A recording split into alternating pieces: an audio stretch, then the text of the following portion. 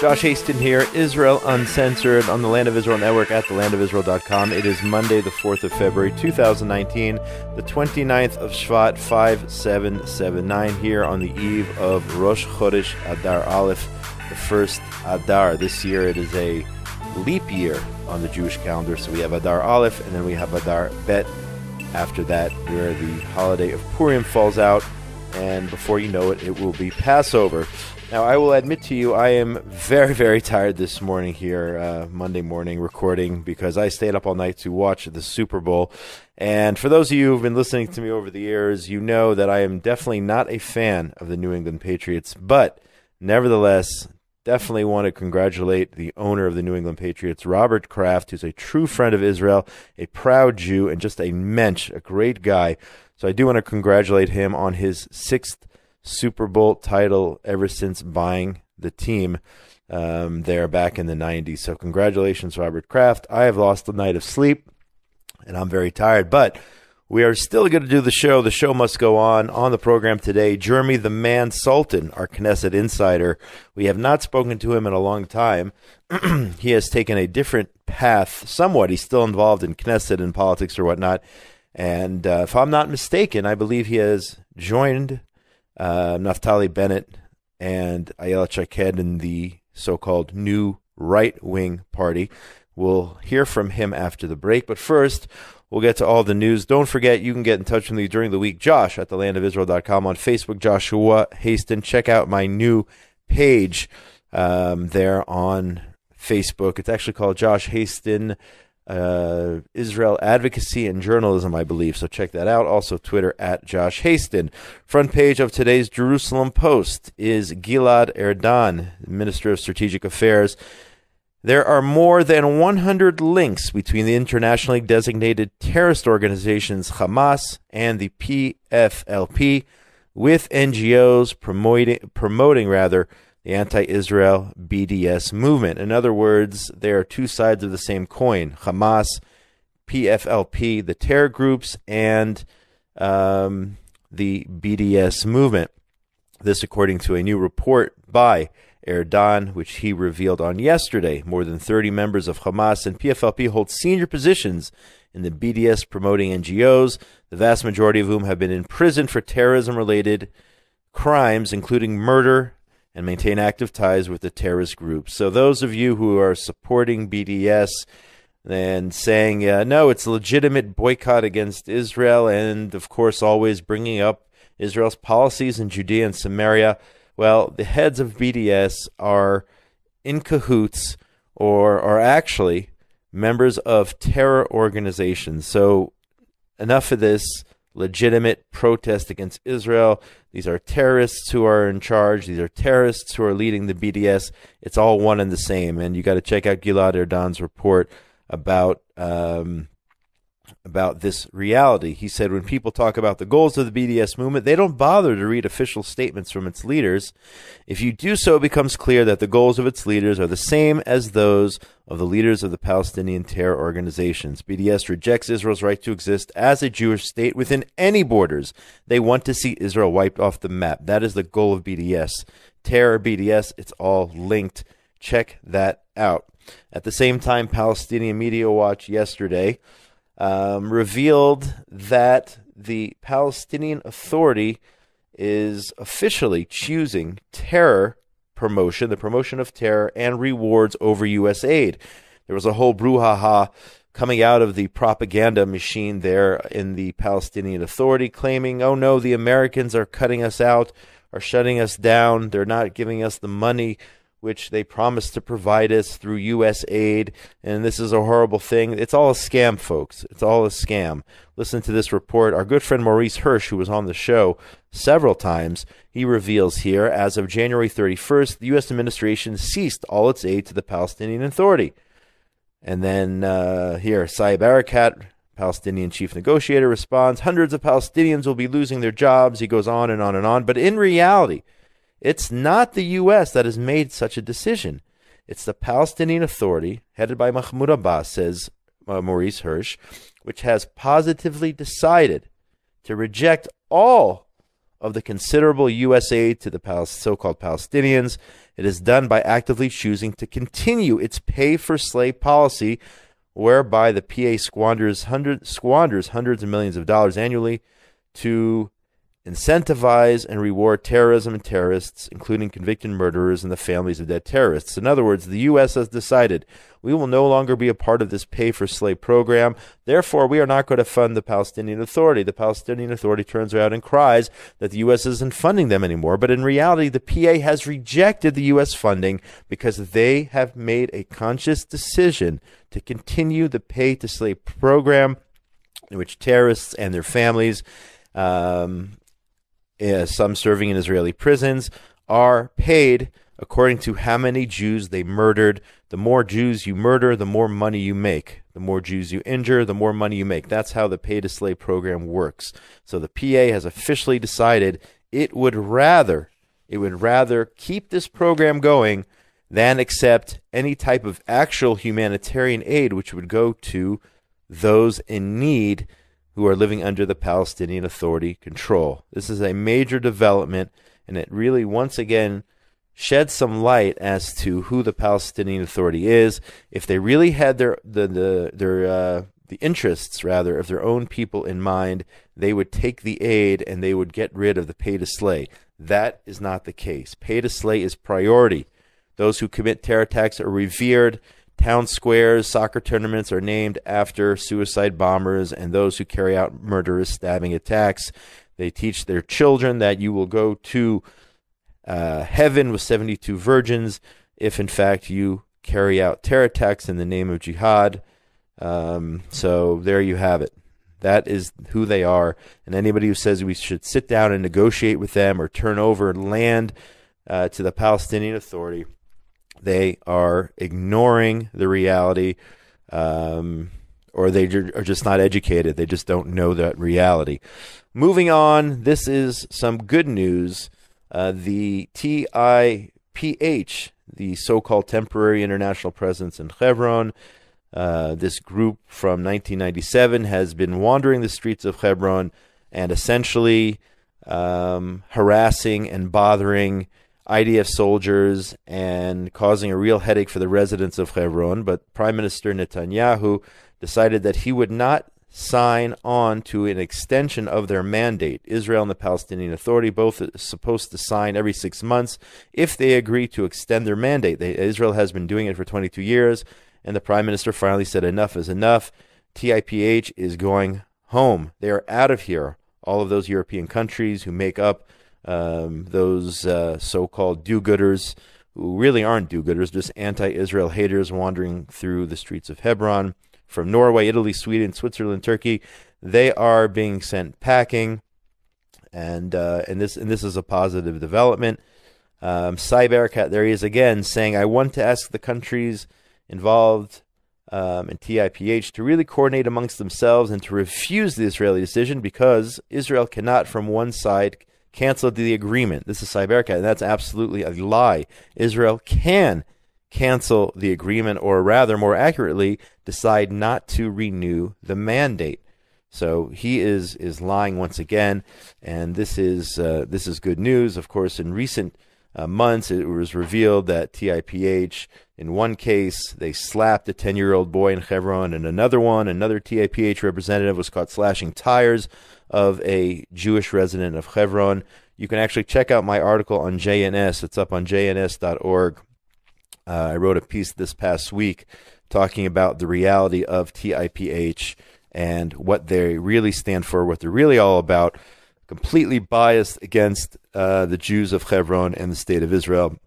So get to know the reality of TIPH, and let's celebrate the fact that this is good news. Maybe I should have left it for the end. To celebrate the fact that they are out of here. In Hebron yesterday, also, I mean, you could probably call this a miracle. Very, very fortunate.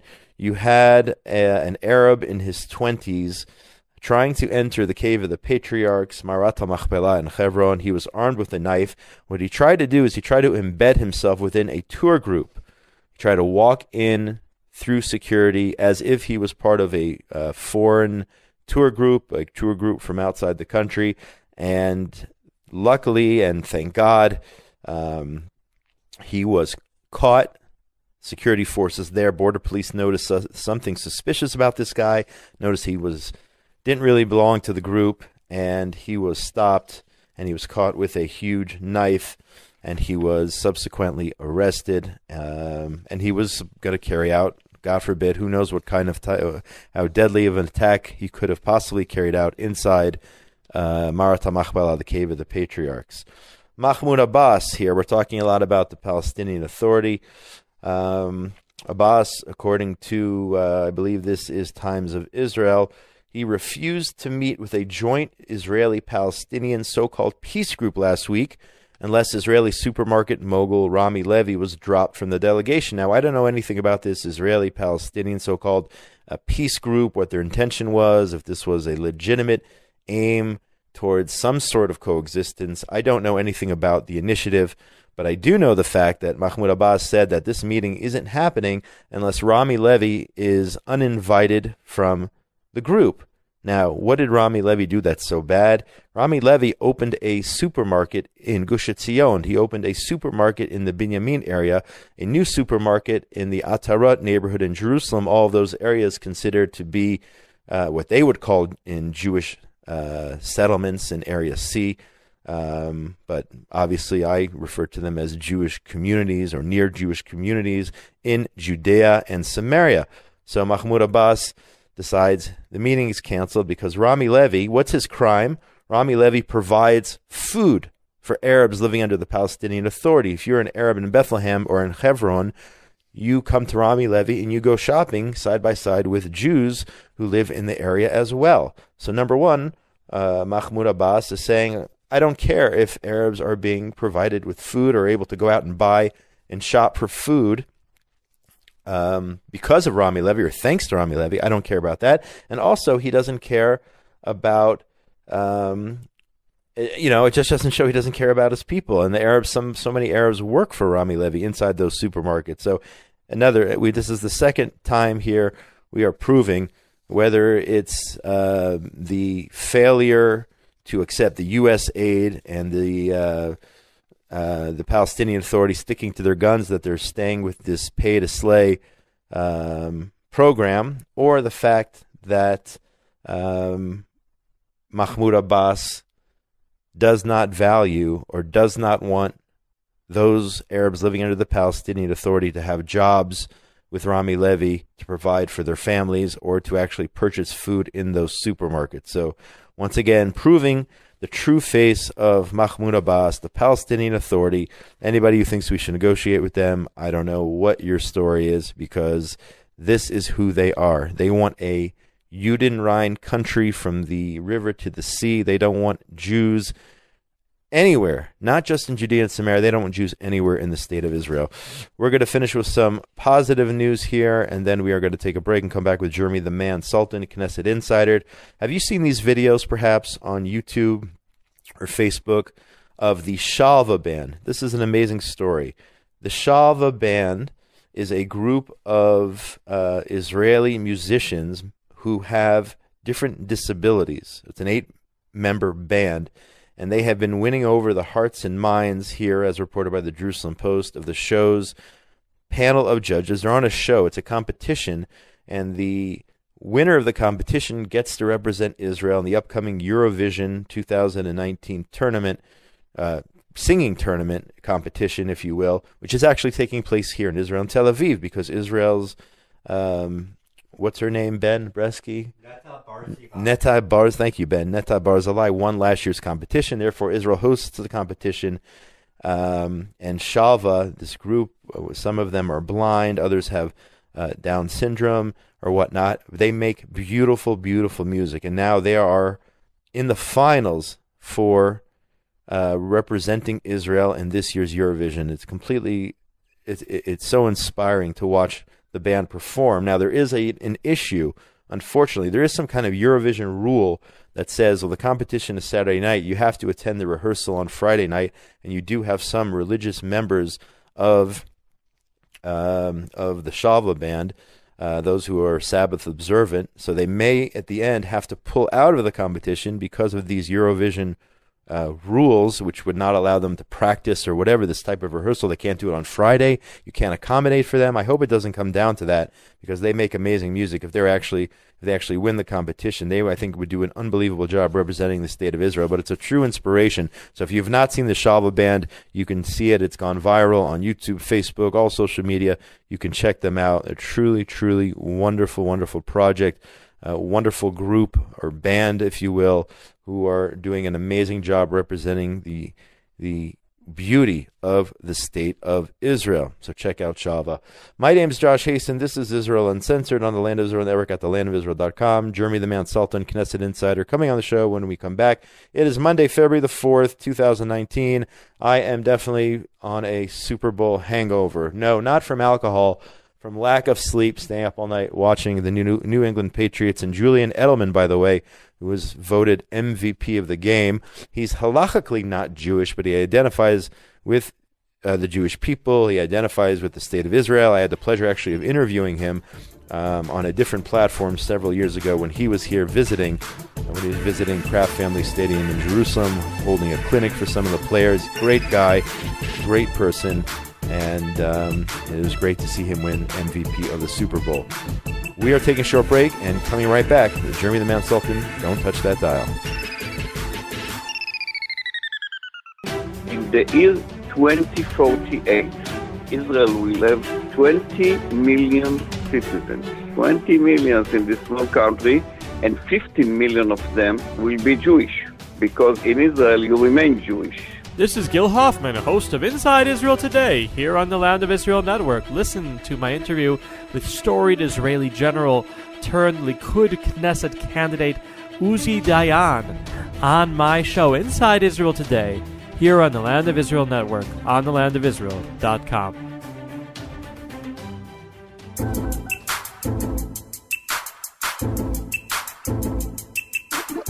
And we are back. Josh Hasten here, Israel Uncensored, on the Land of Israel Network at thelandofisrael.com. It is the 4th of February, 2019, the 29th of Shvat, 5779, coming to you on this beautiful Monday from Jerusalem. I'm trying to keep it together, folks. I'm pretty tired after watching that Super Bowl, staying up all night. But a lot of things going on here in Israel. Of course, we're gearing up towards elections. Over the last couple of weeks, I've had several MKs and those who are seeking positions as members of Knesset here in Israel on the show.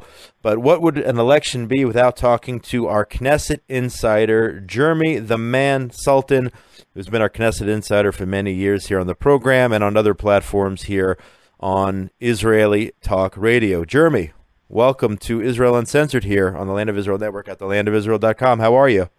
I'm doing great. It's good to hear from you, Josh. You know, this is the first time I've not watched the Super Bowl since I was a kid. You didn't miss much, I'm telling you. It was not one of the better games, but you know what? At the end of the day, Robert Kraft getting another ring, and it's only good for Israel. So even though I don't like the Patriots, the Patriots won. Yeah, 13-3, the lowest scoring game in football Super Bowl history. So it was kind of a snooze fest. It was a terrible halftime show. But Julian Edelman, who identifies with Israel and the Jewish people, yeah, he's the MVP. So for all those reasons, that's good. It was been good. Hard for me. I'll tell you, every Super Bowl since your Colts beat my Bears. Sorry, man. Tough. It's been a long time though. We haven't been back in the big game in a while. Anyway, getting down to business, Israeli politics. If you can tell the listeners, you've had some changes, I guess, in, I don't know if you want to call them career path changes or affiliation changes over the last couple of weeks. Tell people what your position is now, what you're doing in the world of Israeli politics. Well, I'm sure all of our listeners know that I spent the last 6.5 years in the Bayit Yehudi party, leading all of the English operations over there. I received an opportunity from Naftali and Ayelet when they both went ahead and started this new party to join them. And I decided to take them up on that offer. And I'm part of a new party called HaYamin HeHadash, which we're calling a New Yamin. I can tell that to you now. I think that's the first time I've said that now in English with their new English name there. and doing pretty much the same thing. And it's very exciting because unlike in Bayit Yehudi, where, and the two of you know, I tried really hard to try to help some of our friends get in there on the list. Jeremy Gimpel, the leader of the fine radio station that I'm listening to right now, was the one who got closest in that bid.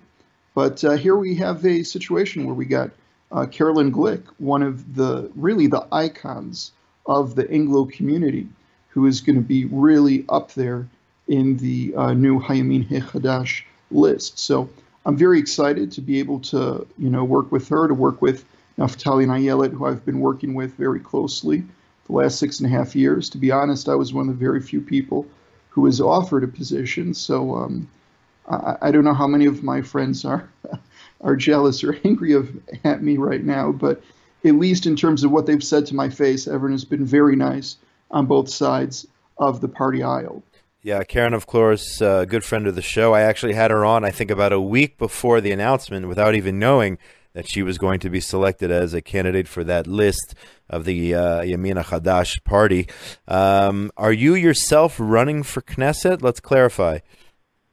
I'm not aware that I'm running for Knesset. Maybe you heard something I did. No, I just wanted to see, perhaps as the director of the Anglo division, maybe that they were reserving perhaps a spot for you, a slot on the list. Is that possible? Well, Josh, there's a custom in Israeli politics that you have to, you don't have to, but you put up 120 names in order to show that you're a serious party who respects herself, who's going to take an opportunity, if the Israeli people so choose, for you to fill all of the Knesset, our modern day Anshe Knesset Gdola. But the first time around in 2013, the Bayit Yehudi, they asked me, I don't remember if it was the 63rd or 62nd slot. I wanted the 61st slot so I could tell people, listen, guys, this isn't America. If it was, we'd have a majority and I'd be a Knesset member. Right. But that isn't the way that it works here. But like I said, I think I was 62, 63. I moved up in the list in 2015. I was I believe it was 49 on the list last time. So there's a chance maybe, I'll be a little bit higher this time around. But as you know, that's not what we call a realistic spot, nor is it something actually run for. It's a nice thing maybe to have written down on your resume, but let's be honest, that it's just a filler. So tell me then, I wish you luck. Maybe one of these days you will get a realistic slot. You have my vote. But tell me, the new party, the HaYamin HeHadash.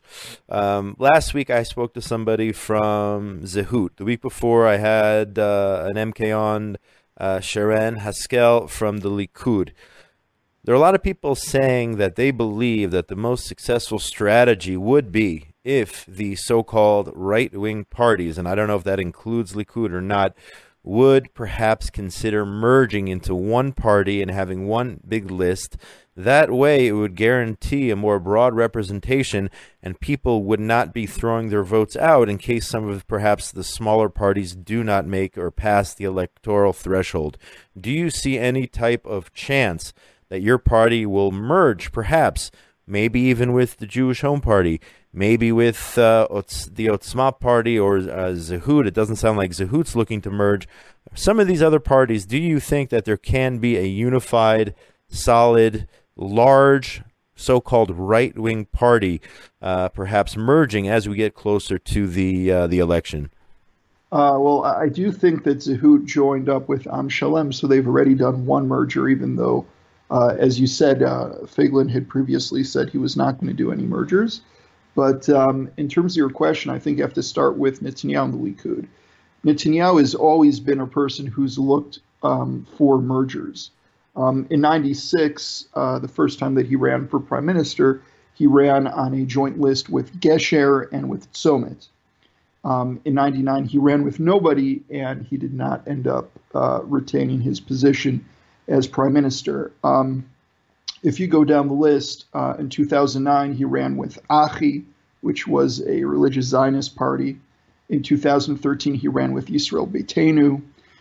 We know that he almost ran with Kulanu last time around. It fell apart in the last few minutes. So in terms of Netanyahu, he always has a preference to go with other people in the right. I can tell you from the inside, during my time in the 18th Knesset, Netanyahu had tried to create, that was his first attempt to create the Republican Party in Israel, where he tried to get Shaul Mofaz, who was the leader of Kadima. Back then they had 28 seats. Likud had 27 seats. And Lieberman 15 seats. His idea was to create one party with the three largest parties in parliament and Knesset, and try to really create this super mega party that would end up being able to sort of have this first ever non-coalition type government. It didn't end up working out too well for him, considering Kadima fell from 27 seats to, from 28 seats to 2 seats. I think that's okay that it didn't work out. I think Netanyahu's happy in the end that it didn't. But overall, if you're asking specifically about us, yes, I think it's quite obvious that in this election we're running for Naftali Bennett to be defense minister, for Ayelet Shaked to retain her position as justice minister, and I highly doubt that Netanyahu would be willing to pay such a price other than within the coalition negotiation process itself. And that happens only when you're separate parties. We all know how the coalition negotiation process worked out between the two of them the last 2 times around. And like I said, I don't see that being an offer that Netanyahu would be willing to accept to run on a joint platform. So what about you? We brought up Carolyn Glick before, with Bennett aiming for the defense ministry and Ayelet Shaked also wanting to be a minister. Is there a chance that, and they refer to Carolyn as the most popular or most well-known Anglo in all of Israel, is there a chance that we could see her perhaps as a minister in this, her first attempt at running for Knesset? Is that a realistic possibility this time around? Well, Josh, this is something that your listeners, at least those with Israeli citizenship who are going to be here on April 9th, have an opportunity to influence. Look, if we're at that situation where every person who's listening to your program who has the ability to vote votes for us, so that's obviously a possibility. Hey, if you're able to get in, if we're able to get in something crazy like 40 seats, then who knows? Maybe I'll even be a Knesset member. Hey, Josh, you want something in the 40s? Maybe I can hook you up. Yeah, I'll take something, maybe a little higher, but no, I wouldn't. I'm not going to bypass you. You've been doing this a lot longer, but hopefully, yeah. As for those who are listening, if you vote for this party, then the more seats they have, and this is how the system works, the more influence they have when it comes to coalition negotiations. In other words, when Naftali Bennett sits down with the Prime Minister, assuming it's Netanyahu, and that's an assumption at this point, he is leading the polls, then he can say, I'm pretty sure you're that's confident? Yeah. You're confident he's going to win? I'm very confident that he's going to win. Okay. Look, people can look at the numbers in the polls, but the blocks don't change. And as long as the right-wing bloc is ahead of the left-wing bloc, which it has been since the Second Lebanese War back in 2006, I don't think that Netanyahu's premiership is in any doubt. I know that it's the job of all of the analysts and the news media to come up with all these scenarios and possibilities of how it could be a risk that his premiership could come to an end. But really, I think the only situation that could happen is based on one of the things you alluded to in one of your previous questions, which is all of the smaller parties on the right. If we don't have some sort of unification, and a lot of those votes end up getting thrown out into the garbage bin. But I'm pretty certain that a lot of these leaders of the smaller parties are really just going to go ahead and start merging, because there's this thing in politics, and it's called being able to pass the threshold. So when you have ideology and realism that meet, and you understand that for you to just be a part of the game, there is a certain sacrifice you have to play, a majority of people are going to take that. And that's why I'm fairly certain that we will see a lot of mergers happening. There's also the possibility of the Haredi mega party.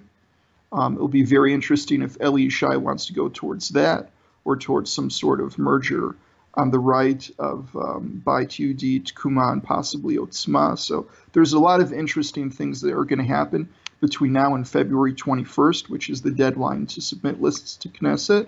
And I expect that we will have a lot less parties running than we do right now.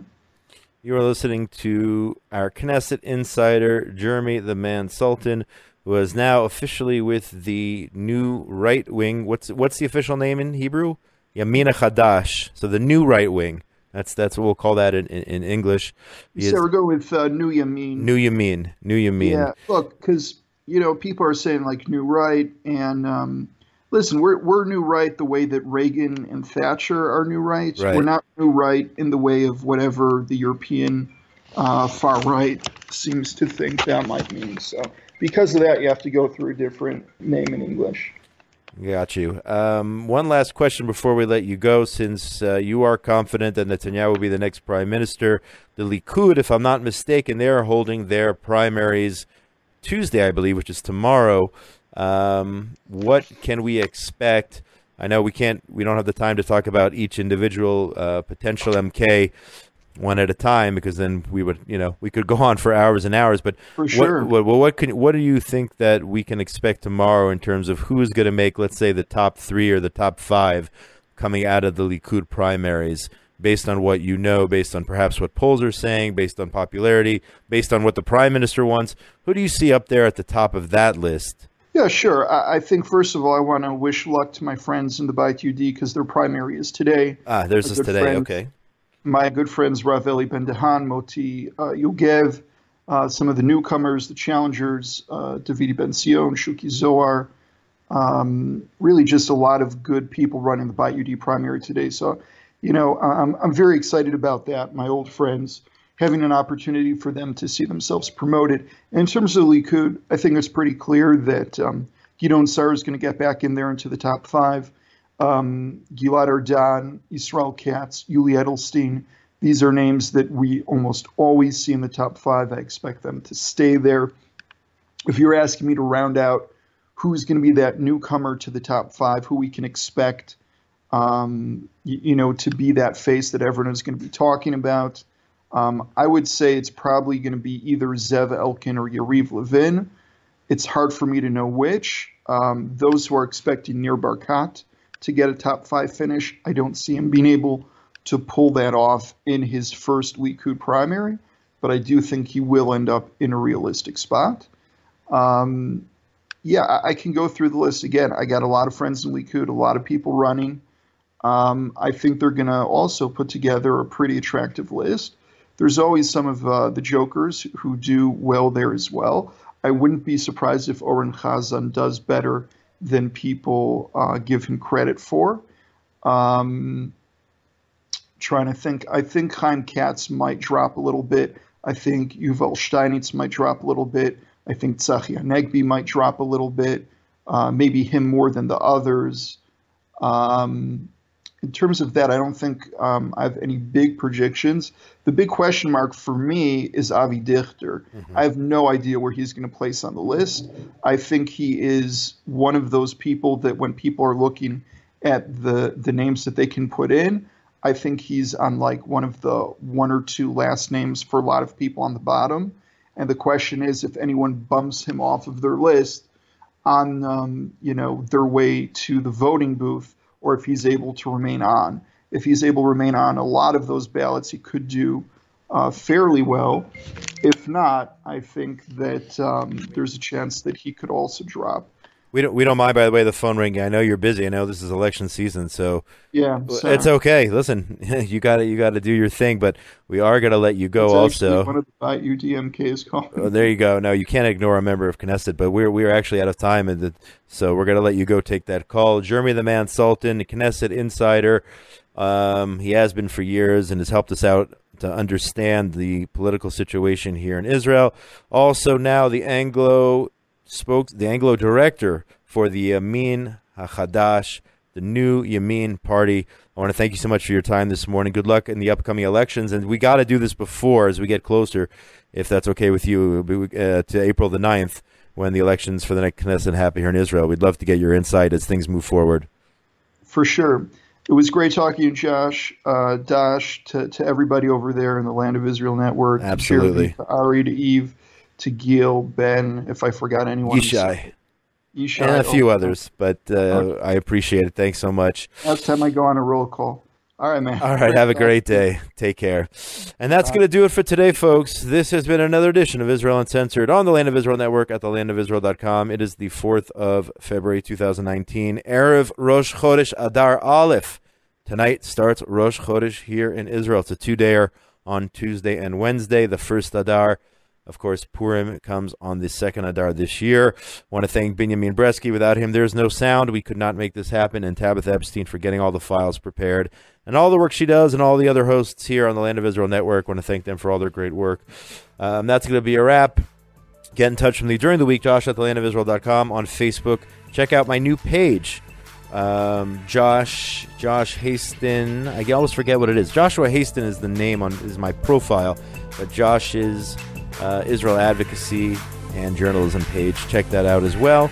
And on Twitter at Josh Hasten. Wishing everyone out there in the wonderful world of ours a great week. Most importantly, be safe out there. Shalom, shalom from a beautiful day here in Jerusalem, the capital of Israel.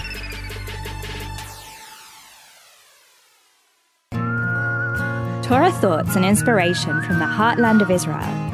Tune in every week to The Soul of Israel with Rabbi Shlomo Katz on the Land of Israel Network at thelandofisrael.com.